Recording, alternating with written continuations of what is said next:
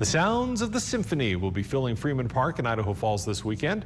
On Saturday, the Idaho Falls Symphony will present Broadway in the Park, a free concert at the Freeman Park Amphitheater, kicking off their 74th season. The event starts with prelude music at 5 p.m. and then the concert begins at 5:30. It is an open seating concert, so bring your own blankets or lawn chairs. There will also be food trucks and an instrument petting zoo from Chesbro Music. The symphony's musical director, Thomas Heuser, says there will be lots of musical selections for all ages.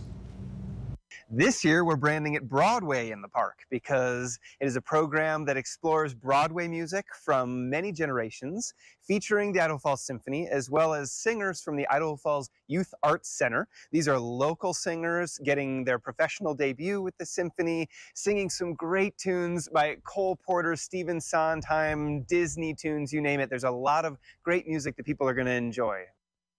And after Broadway in the Park, the Idaho Falls Symphony will present Symphony Masquerade on October 14th.